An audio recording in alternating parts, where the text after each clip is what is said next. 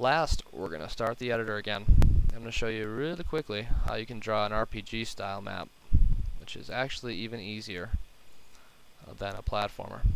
Same thing, we're going to load a tile texture. This time we're going to use a tile sheet that was ripped from Chrono Trigger, which I'm sure most of you will recognize as Zeal Palace.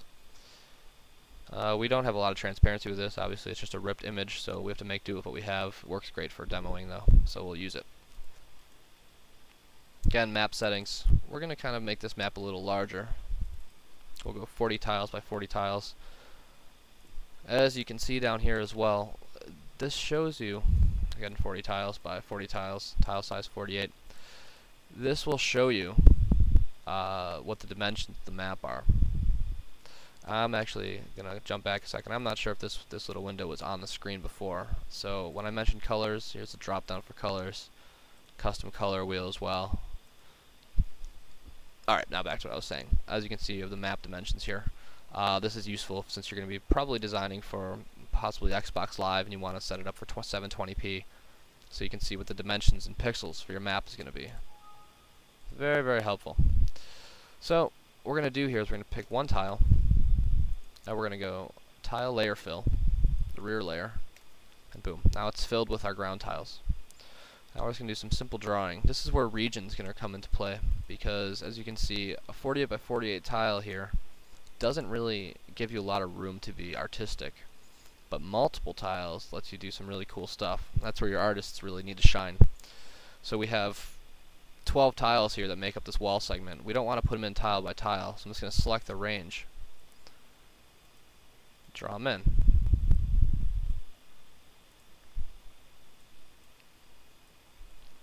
Same thing, select the range of this guy, draw him in, select the range here, draw him in. We'll throw in some stairs. There's some stairs down here.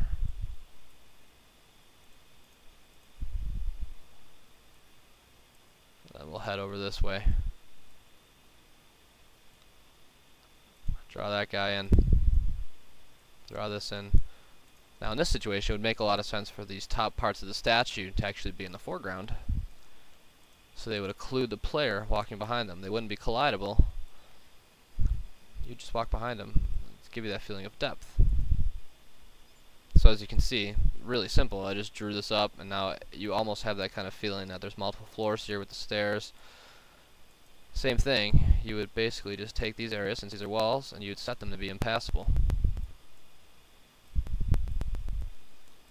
Since these are all impassable, as long as your engine knows how to handle impassable tiles, your avatar can't walk through them. Which is going to be obviously what you want, so you're not walking through walls. If I want, I can take and just draw this door up here.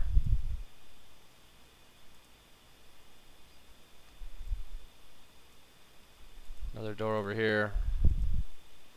Wall segment. So on and so forth. As you can see, you can put together a map really quickly this way, as long as you've got an art team that made some nice tiles and you've got a level editor, or I'm sorry, a level designer that knows what they want here. And that's really it.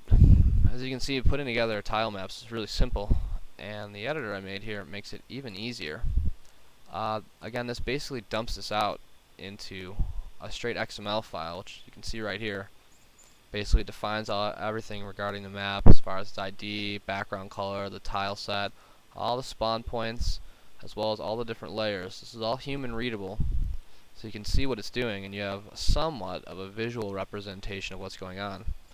The engine itself can process this and just dump it out into an XNB file, so your game engine can deal with it how it will. And that's it, everybody. I hope this was entertaining, and I hope you can enjoy what you see here. And that's pretty much it.